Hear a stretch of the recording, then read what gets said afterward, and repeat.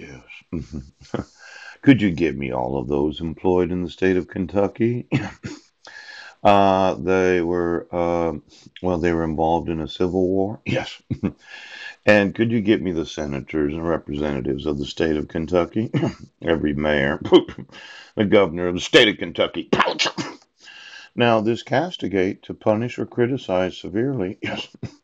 Then there's that castrate to remove the testicles or the ovaries. Poop, poop, poop. It seems that the family, they like to tell stories about really how smart they are.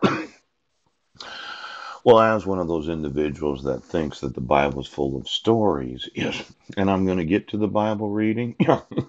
I have some stories for you today.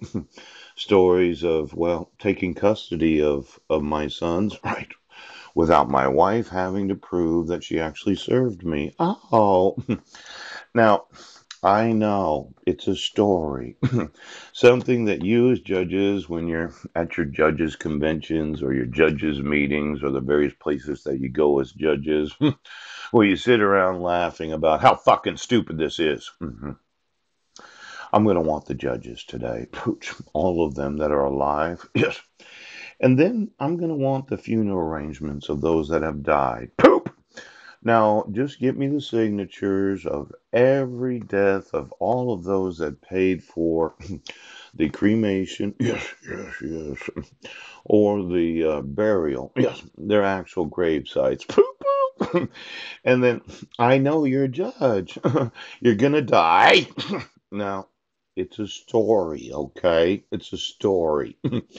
Today, we're going to look at exactly who paid for your funeral because, as I see it, judges have been sitting around telling each other these stories about these stupid cases that they had to hear. And most all the cases sound like mine, where you decide to arrest me for a crime I didn't commit, and then you wouldn't admit the exculpatory evidence. Yes, I give you the actual evidence of not being in certain cities, and you decide to continue to prosecute me. Now, I got some stories for you today, so give me the fucking funeral arrangements of all of those that have already passed on and where they're buried. Yes, where they bought their tombs. And then I want to know, did you build a big monument to yourself? Now, I know a lot of your family that go to visit that gravesite every year.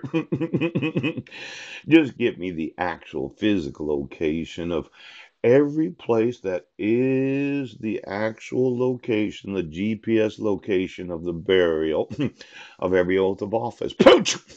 Who was it that paid for their funeral? And then what's their tombstone look like? See, I was online. Yes, he was. Somebody took a picture of my grandfather, Edward Budnick's tombstone. Born in 1906, died in 1988. Oh, in November of 1980. Now, for every stupid fuck right now, bounce! I don't want to.